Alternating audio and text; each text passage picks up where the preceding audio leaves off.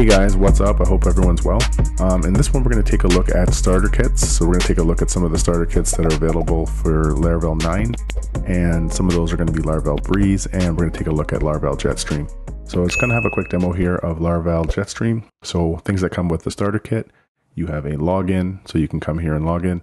If you've created a user, I just created a fictitious user like this, and this will log you in, and you'll have like a profile. You can check out the profile area, which contains your profile information, updated passwords, two-factor authentication, sessions, and you can delete the account. So all this stuff works just right out of the box. It's an excellent starting point if you just want to see something, done in Laravel. You want to mock up something fairly quickly. I recommend this. And you have all the functionality that you need to get started. So such as registration. You can register a new user. If you're already registered, you can jump to login once again if you forgot your password. There's all sorts of features set up inside of these scaffolds, and we're going to get to learning how to set this up and how to get started. Okay, so we're going to pick up where we left off. As a side note, guys, I just want to let you know you wouldn't have your password and your root here and everything like that set up, but just for the sake of brevity in this series, I'm just going to keep everything open so you guys can follow along. So you want a more, cryptic password, and you'd want to have this to a user or a specific user or whatever, and you wouldn't have this readily available. Okay, with that said, we're going to need a few prerequisites. I'm using Table Plus here, but you guys can use whatever you want. This is a database management system, so you'll need to have a database created. And in this case, I called my database fundamentals, which correlates and matches over here with my data set over here in my env file. You'll have to use something like MySQL Workbench or Navicat or any other database management tool you like, or you can just do it manually by going into MySQL and creating a data set. So you'll need that for this to work correctly, okay? Also, you'll need to have NPM installed, so check out the previous video on how to set up NPM and get that going, so we'll need to use that as well. So here's the original project. So this is just a Laravel project that I newed up, creating Laravel new and the name of the project, like we did before in the previous lessons. Notice that there's no scaffolding attached. It's just set up as the regular default project. The Laravel starter kits come in different flavors and different levels. So if you're fairly new, I recommend starting with Laravel Breeze. It provides a fairly simple, minimal starting point for building an application. Another thing to note is that Jetstream is designed with Tailwind. So when you have a Laravel project, you can have different types of CSS frameworks that you'd like to use, whether it's Bootstrap, whether it's Tailwind CSS, or some other front-end framework. Okay, so we're going to work a little bit backwards here. We're going to start with Jetstream, and then we're going to do Laravel Breeze. All right, so the first thing we need to do is we need to compose or require Laravel Jetstream, and we're going to use this command. And then I'm going to run this command.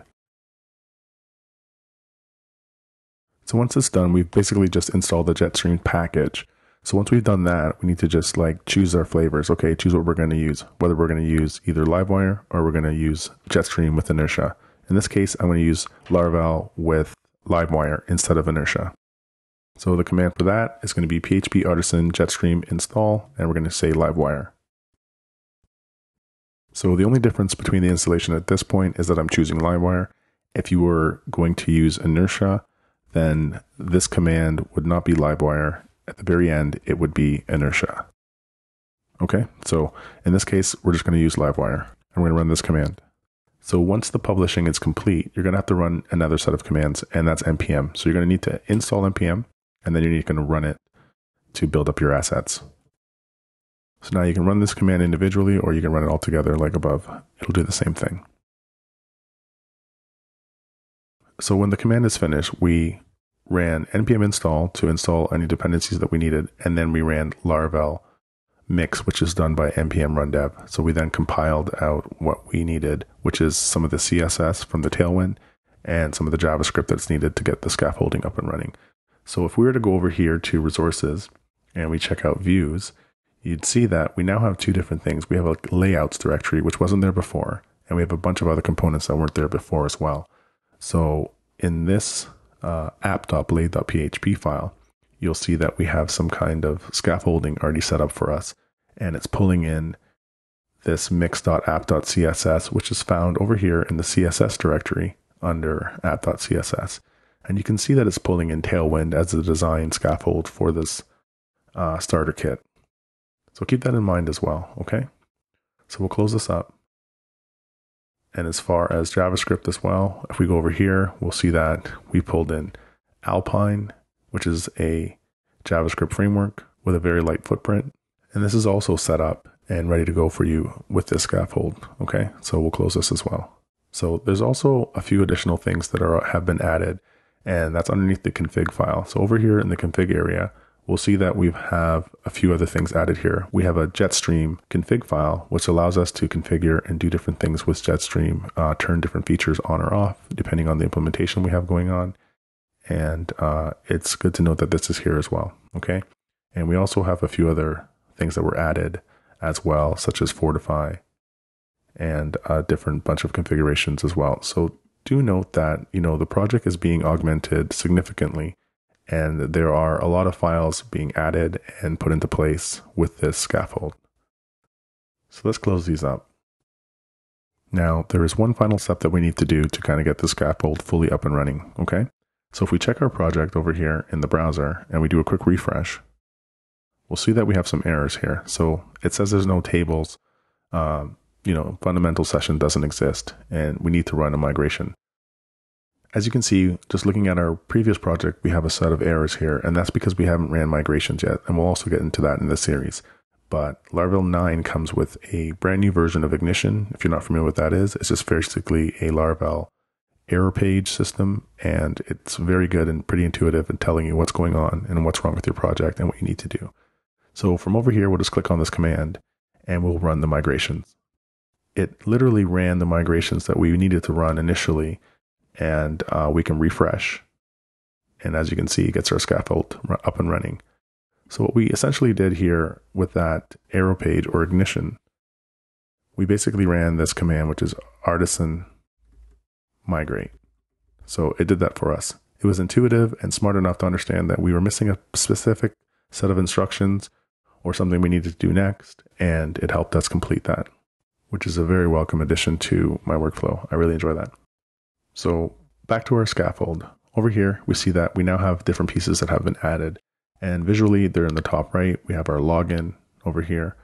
We also have some forgot password functionality. We also have over here some registration functionality when we get back to register. Now there's a lot going on behind the hood, and it looks very simplistic and kind of just, minimal changes it looks like on your, new Laravel projects, but there's been a significant amount of changes. Let's take a look at our data set. So I'm just going to kind of refresh this here. And as you can see, it's added a bunch of tables: failed drops, migration, password resets, some tokens, session, a user table. So just out of the box, just, initially just starting with the starter kit, you get a lot of functionality built right in just on inception. So let's just take a quick look at some of these. I'm just going to create a user, and I'm going to log in to our project, our scaffold set up with Jetstream, and we're using Laravel livewire, and we're going to see some of the components that were built out and some of the functionalities that are available for you guys. So what I've done is I've just basically just registered a user. You can just do that right out of the box. So you just go to the registration page, create a user, and register that individual. What it's done here is created a profile. So we have our user profile information. This can all be updated. I can change this to, something else. I can save this. It gives me some feedback, and it's changed right away. So notice that this is in effect. Also, I can update my current password. I can create a new password.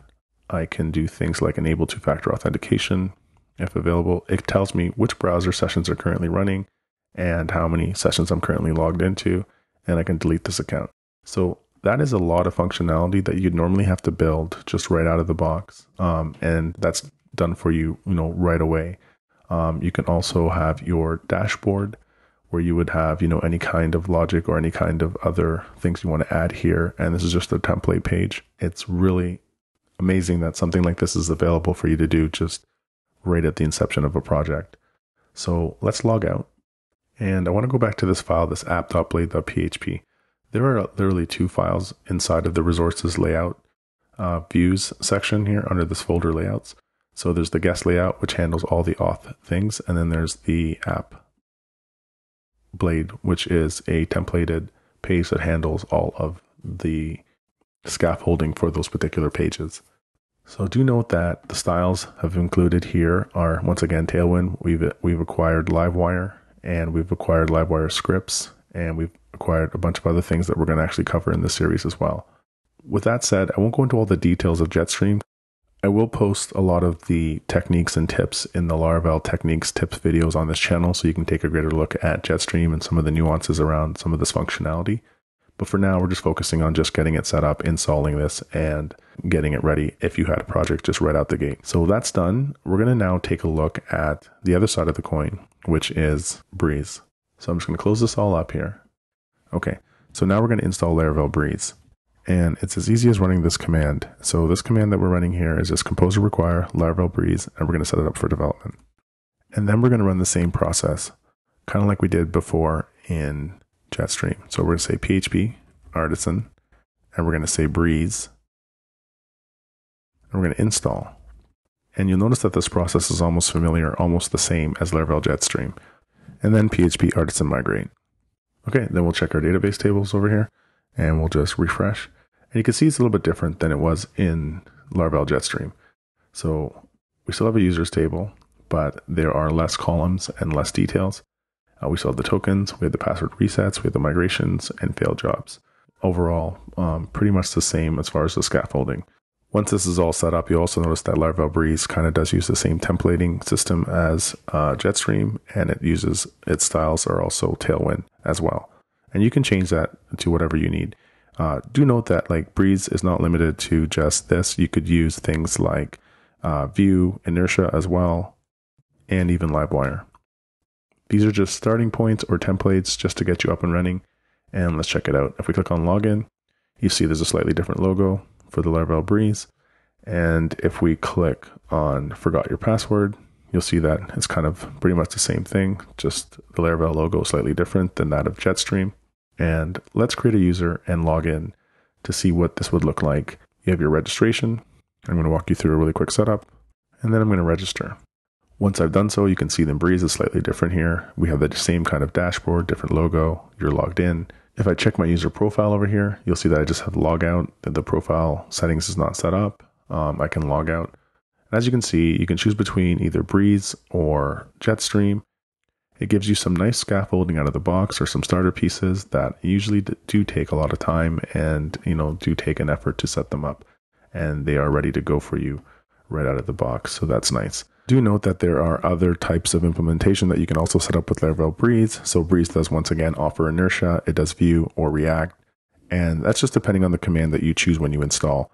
So instead of just leaving this command PHP artisan Breeze install, you can add certain flags, whether you want to use Vue or you want to use React, and that will change the installation to cater to that platform that you want to use. You could also do things with Breeze such as next.js or any kind of API interface. It's really the same thing, except that you choose whether you want to use an API or not, and the command would be API. As you can see, there's a lot of scaffolding and starter kits, things that come right out of the box with Laravel 9. I hope that gets you guys started and get you thinking about the type of applications you want to build.